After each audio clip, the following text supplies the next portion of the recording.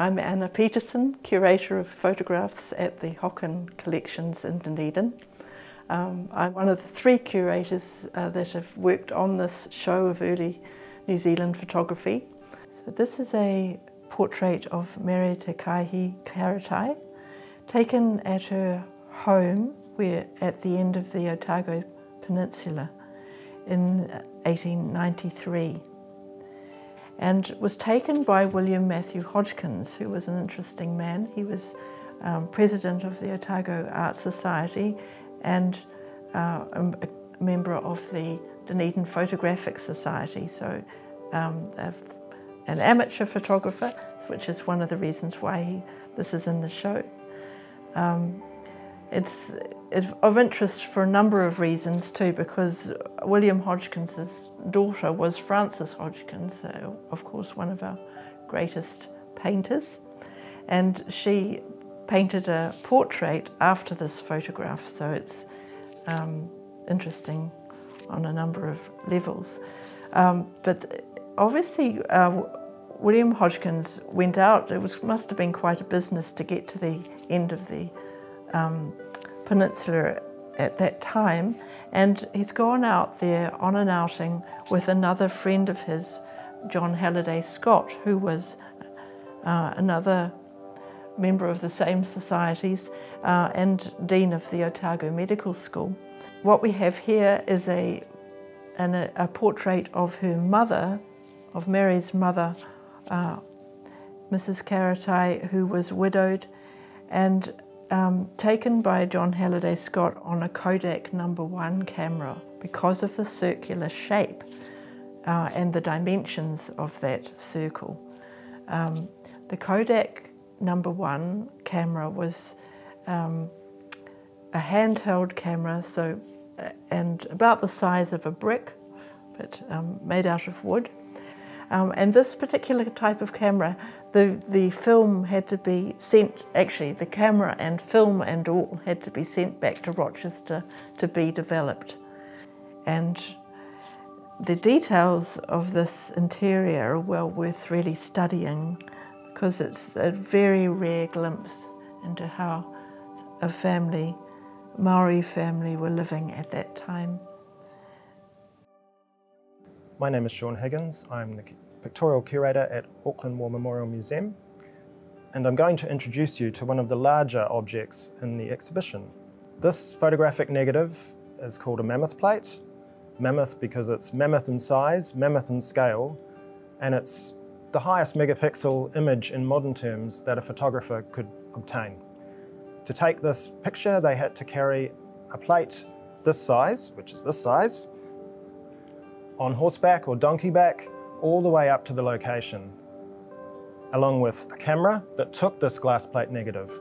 So the camera is also mammoth, called a mammoth camera, and this camera would have unfolded, been assembled on site. It had a large set of bellows, and the large photographic plate that you see in front of me would have been poured, prepared with pouring the collodion, putting it into silver nitrate and putting it into the camera.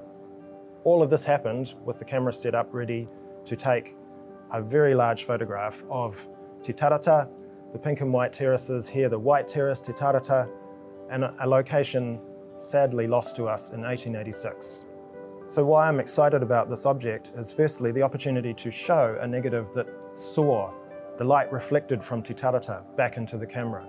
You're looking at an object that was in front of the pink and white terraces, as I said, no longer with us. You can see in this photograph a large geyser at the top.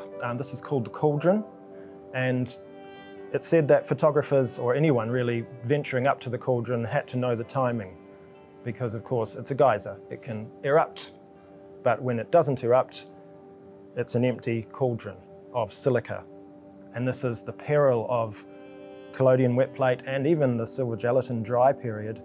These photographers had to carry glass, the most fragile, breakable medium. And so there are very few of these negatives that survive. When you print these, you contact print. That means that you take a piece of photographic paper and you put the print directly on it. So what you get, the size that you take, is what you print. You're not enlarging these. The only way to enlarge in the 19th century is actually to take a photograph of a photograph, so that you're enlarging by taking a new photograph. The other thing that's really interesting about this is, of course, because it's been to the terraces and all of this is made in the field, the photographer has also probably washed this in the geothermal waters trickling down those terraces. And so you've got a little bit of the environment in the physical photograph that's produced. And I think that's fascinating. I'm sure if you did a chemical study of this, you'd probably find sulfur or something that's come from the terrace that would just add to that mystique of this unique object in our exhibition. Kia ora, I'm Natalie Marshall. I'm one of the curators on the show.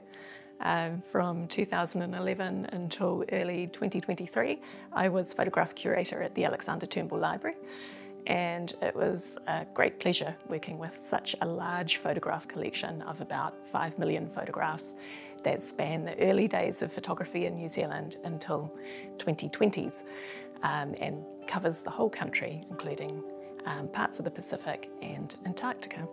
So these two objects are lockets, two matching lockets that contain photographs of Heinrich Haast, who was about one year old when these photographs were taken, and it was possibly to commemorate his first birthday. And Julius von Haast is his portrait in one of the lockets, and then his wife, Mary, in the other locket. So it looks as though the lockets were made, one for each of the Haasts, so they each had their spouse and their firstborn child in a locket. One of the lockets is in brand new condition. It looks as though it was made yesterday, and the other is quite worn and quite tarnished. Some of the colour has been worn off it. And so I have been trying to find a photograph of Mary Haast to see if I could see her wearing the locket, because we have some other photographs of her taken around this time. This is about May 1865 that these photographs were taken. I haven't yet been able to see that, but it's the one of Julius von Haast and the child that is quite tarnished. So that would have been her locket, and quite likely she wore it a lot, whereas Julius obviously did not wear his very much. Perhaps not such a masculine adornment. One of the really interesting things about these photographs, these are albumin prints that have been beautifully hand-coloured, and because they have been kept in a locket, the colours are still quite bright, quite vivid.